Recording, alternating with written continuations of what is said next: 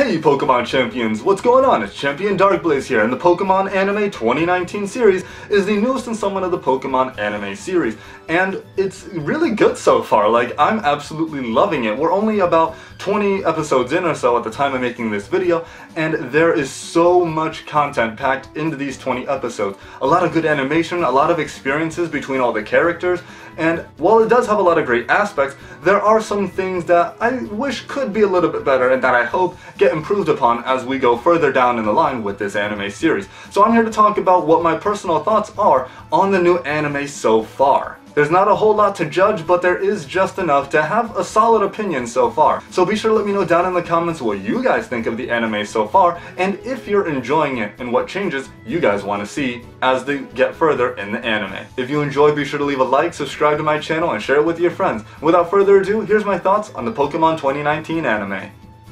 Alright, I choose you!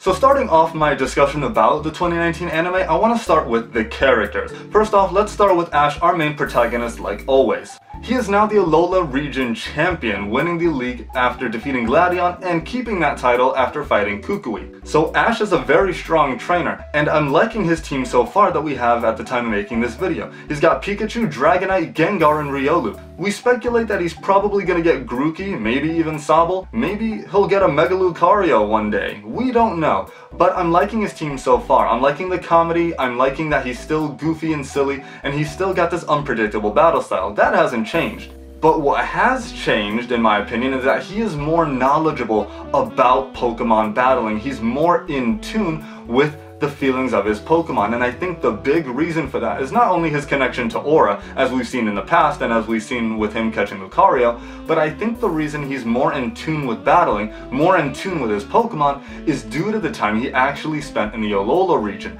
Being there for 3 years according to how long the show ran, he was there for a long time and called the Alola region his second home. He actually didn't even want to leave the Alola region. Throughout the entire series, he always talked about feeling the energy of Alola, being one with his Pokemon. So that's further exemplified in the Pokemon 2019 anime. He's in tune with all of the Pokemon, Dragonite, Gengar, Riolu. All these Pokemon got added to his team because not only did the writers choose to do so and give us some fan service, that is very nice, but it's because he got a bond with them, a connection with them, so it's well deserved to have these strong Pokemon. And I'm liking that he's getting fully evolved Pokemon, since he deserves them after being a champion, but what I don't like is that there may not be all the world for improvement for these fully evolved Pokemon. Riolu has the greatest opportunity to show character development and get stronger, but Dragonite and Gengar are already fully involved. We know Dragonite is a very huggable creature and it loves everyone. Gengar is very mischievous and a little silly,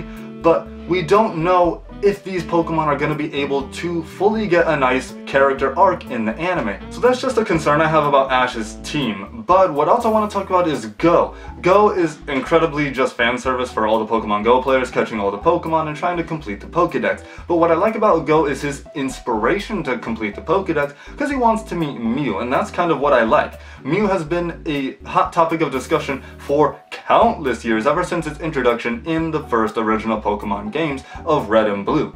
There's always been this shroud of mystery surrounding Mew in the topic of discussion. Not too much is actually known about Mew, so there's so much speculation about Mew and its nature and what its relevance is in the Pokemon world. So I just really hope that's explored more and that Go actually gets to capture Mew, or at the very least have a very personal interaction with Mew. I would like to see Go complete the Pokédex. I would like him to meet as many Pokemon as he can, and with the Pokemon anime now being centered in all the regions, traveling to them at various points in the anime, that gives Go the greatest opportunity to complete his Pokédex, to see all the Pokemon that he can. But what I don't like about Go at the very beginning is that he rejected Scorbunny because he wanted Mew to be his first Pokemon. He can be a little bit of a jerk sometimes, and I hope he grows out of that and be open to more experiences, be more willing to try new things, be able to go out and venture stuff and just try what he never thought he could do before. That's what I'm really hoping that Go will come to learn one day,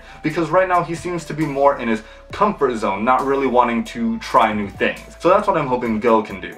Next up, talking about Koharu, I just really want her to freaking do something. I don't care what it is, I just want her to do something. I know she's shy, introverted, and keeps to herself, and that she has pressure from her peers to follow in the footsteps of her parents, but maybe, just maybe, she'll actually join Ash and Gou on their adventures, and that's really what I'm hoping for. Right now, we only have a duo that we're following in anime, but let's get back to that nice original trio scheme we always have. I'm hoping Koharu will build a little team of maybe 3 Pokemon, and I'm hoping Gou will expand his team as well. He's got a lot of Pokemon that he's caught, but can you add some to your team? Like, come on. And I also don't like the fact that Ash is actually keeping his Pokemon at the Sakuragi Institute instead of just keeping them on his belt like he normally does, or keeping them in his backpack. Like, why do you keep Dragonite and Gengar and even Riolu at the lab? All he brings around is Pikachu. I know the lab is basically right down the street and that they live there, but I just think he should personally be keeping his team on him. Another personal thought that I have is that I actually love what the anime is doing in terms of bringing back older characters. So far we've only seen Lance, but at the time of making this video, Karina is also supposed to come back. So I'm liking this potential possibility for many more characters to come back, whether that's Paul, Alan, Gary, or even other Elite Four members such as Flint or Karen. There's all the possibility in the world for other characters to come back, and that's what I'm hoping for. The animation, of course, absolutely amazing. The animation is top 10. I love the art style. The art style feels like a nice, solid mix between X and Y and Sun and Moon, or even a mix between Sun and Moon and the art style from the newer Pokemon movies, such as The Power of Us or I Choose You. It's a very nice upgrade from the rather bland art style, the smoother, softer, kiddish art style of Sun and Moon, and I think this is a nice upgrade to that. And what I'm especially loving is the focus on seeing who is the strongest trainer of all time in the Pokemon 2019 anime. We have the Pokemon World Championships. The strongest trainers from Kanto to Galar are coming into one stadium, one final location to see who actually is the strongest trainer. Now in the anime so far, we have seen that Leon is currently the strongest trainer in the entire Pokemon world, and Lance was battling him, which this would make Lance essentially the second strongest trainer in the Pokemon world. Where does Ash rank with that? Well, at the time of this video, he's near 1000th place, which means he's still in tier 4 and has to work up to tier 1, the Master League, in order to be known as one of the absolute strongest. I mean, right now he's doing pretty good. He's near the 1000 mark out of the 10,000 that enter the tournament. So I can't wait to see how Ash's team progresses him through this tournament, how he gets stronger, and I'm looking very hopefully that he will start developing new battle tactics. Now he's very unpredictable, so he's making battle tactics all the time. But what I mean by a specific battle tactic is something like Spin from Pokemon Diamond and Pearl, or Counter Shield, one of his best strategies he's ever made and one of my favorites. So I'm hoping things like this end up returning in the Pokemon 2019 anime. Now, a negative that I really want to mention about the 2019 anime is the fact that this freaking 2019 anime, the Sword and Shield anime mind you, is set in the Kanto region. This is why people are sick of the Kanto region. We are constantly going back to it. I'm not sick of Kanto, but I'm starting to, because I thought this new anime was going to be set in all the other regions. We'd constantly be going to Johto, Hoenn, Sinnoh, Unova, Kalos, Alola, Galar. And this is the Sword and Shield anime. We should be in Galar especially. We've had a handful of episodes in Galar, not as many as we should. And on top of it, they're not even exploring the Kanto region. They're stuck in Vermilion City. Like, are you kidding me? Can you go anywhere else? Can you go visit Misty in Cerulean City? Brock in Pewter City? Can you freaking just go to the Indigo Plateau for some odd reason? No, they stay in Vermilion City at the Sakuragi Institute. I mean, the emphasis on Vermilion City is nice, but it's just, for lack of a better term, uninteresting and boring. When we were all getting introduced to the 2019 anime, we were all excited about the premise of this anime being set in all the other regions to really connect the Pokemon world a lot more. But no, now we're just stuck in Vermilion City and we don't do anything there. This is no better than being stuck on Melemele Island for nearly 30 episodes in Season 1 of Sun and Moon, where barely anything got done.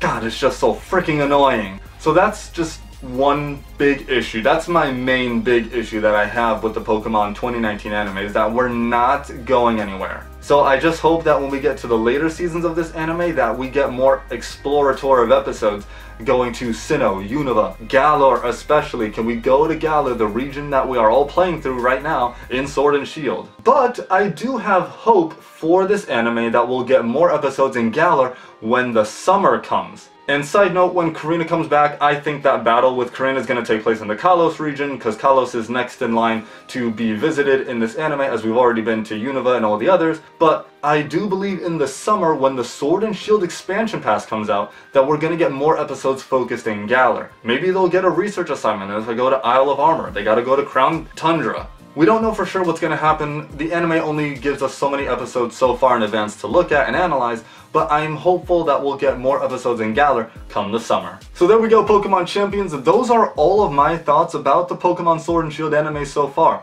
Overall, I'm really enjoying it. I'm enjoying it a lot more than Sun and Moon, and maybe even more than X and Y when it first started. This anime has all the potential in the world to be the best installment of the Pokemon anime that we've seen so far. But of course, these are just my thoughts and all of my opinions about the anime so far. Let me know what you think about it down in the comments below. Are you enjoying it? Does it have room to get better? Does it flat out suck, for lack of a better term? Let me know that down in the comments below, and I'd love to chat with you. And remember, train hard, Pokemon Champions. I'll catch you guys later.